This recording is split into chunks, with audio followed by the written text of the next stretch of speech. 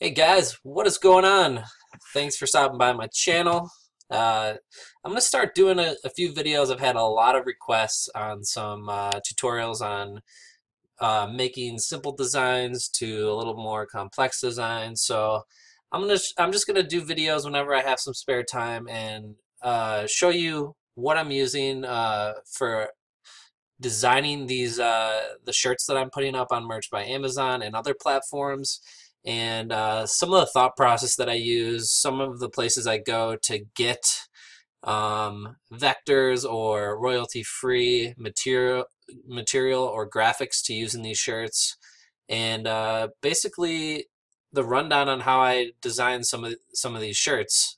I'm not going to go into great detail with niche; they're going to be very generic, but hopefully the stuff that I'm showing you will provide some good brain food for your thought process and your creative process on when you're using these. All these videos are going to be done on the Adobe Illustrator. I use Creative Cloud, and if you haven't used it yet, when you first sign up, there's a 14-day free trial. So I have a link down in the description below. Head on over and check it out. It's definitely worth at least giving Adobe Illustrator a try. Use that free trial up if you like it. Keep going. I think it's worth it. And you'll see in these videos. I used to use GIMP, which was free, and when I switched over to this, everything got a lot quicker, and the interface is just much easier. I just like it much better. So maybe it's a personal preference, but you'll see as I'm doing some of this stuff, it's really nice to have the artboards and have everything in one place and be able to ungroup and yeah. So we'll get right into this. So today I'm going to show you how to take basically on the internet you can get there's different sites you can go and get creative, and maybe I'll share this with you. Um, they'll give you royalty stuff for free like here, and then they'll say, hey, if you want the rest of these you can do this, purchase the full version here and you can have the full graphic pack or whatever, but they'll give you this much for free basically.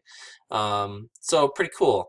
Now what these are, so I'm not going to use these are like example logos. So if you were to do a logo for someone, but you can actually go in here and what we're going to do, sometimes these are grouped. It doesn't look like they're right now.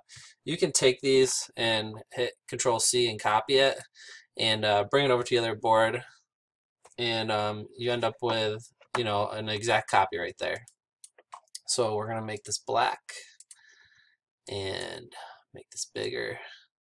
So basically what I did is I just dragged the element over, and my main thing was like I have this graphic now, okay?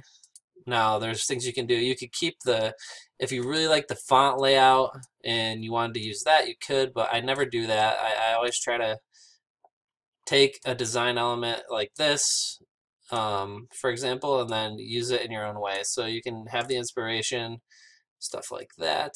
So we'll try to use up a lot of space here. And then, let's see, I'm getting messages. Sorry about that, guys.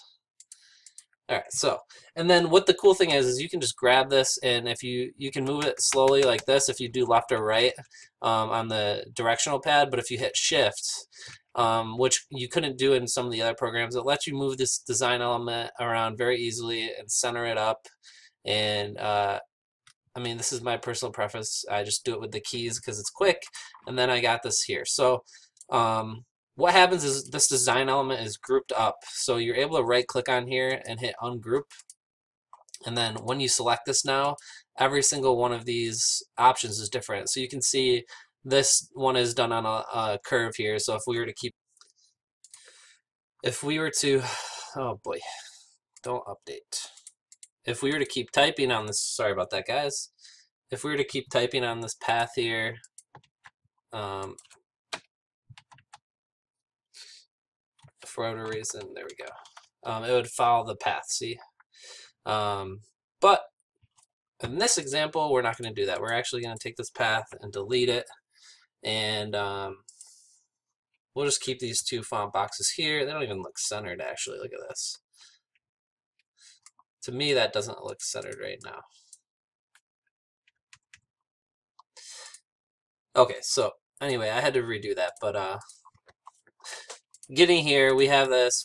it's all centered up, and then you're able to get in here. Oh, I don't have my font shown either. Sorry guys, this is the first time. Let me extend this. All right, so this will get better as we go, I promise. Now you can go up in here into your fonts. You can add new fonts as you go. We'll pick something like this. All right, so it's really easy. Compared to some of the other things you can do, there's all this like customization that you're able to do, and if you're watching like how easy it is up here, it's really easy just to change the fonts, the size to something that fits your needs quickly.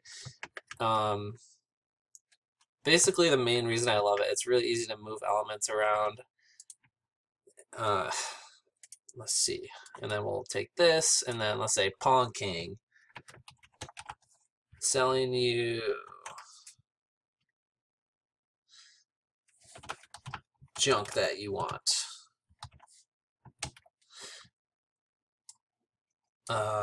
Get,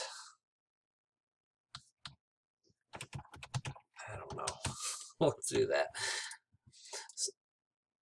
So really, it's really quick for me to get a design done in here. Usually I have an idea. This was just me totally freelancing, so I'm just putting something together quickly.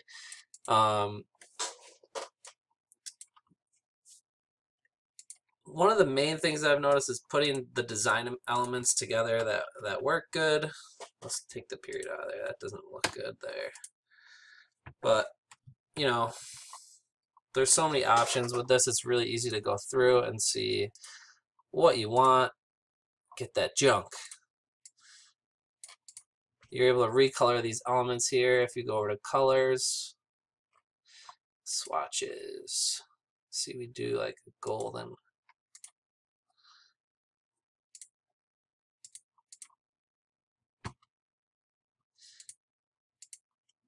Something like that. I don't know. Can we get a better color? Everything is really customizable, but this is how easy it is, in my opinion, to get something going really quickly. Let's try that one. Oh, it looks like puke. We'll just give it back. So this is on the merch layout size right here that I'm using, 4500 by 5400. And then once you get it in, all you have to do is go up here, export as, and then we're going to take it to, I don't know, where can we go here? We'll take it to the documents, and Pawn King, we'll do Pawn King as a file name. Use artboard, you only want to use the artboard you're on. Export, and then once you're here, it's going to show you a quick little example. You can put it on white, you can put it on black. So if you were sending these to someone as an example, you could do all those. It's going to be right here at 300 ppi, optimized, boom, export, done, and you're ready for upload. So that's how simple it is to really get a design going in Illustrator, and using different elements in here to make something really work. I don't know. So I just wanted to show you basic using those, and like being able to pull over all these pre-made stuff. This is like a very simple way to get something going that has been useful for me getting started out. So yeah, I hope you guys enjoyed this. I'm going to try to do more videos like this in the future. I'm still kind of learning what would be the best format for showing these, but leave some comments below on stuff you'd like to see in the future, and I'll keep making some videos. But until next time, guys, happy hunting.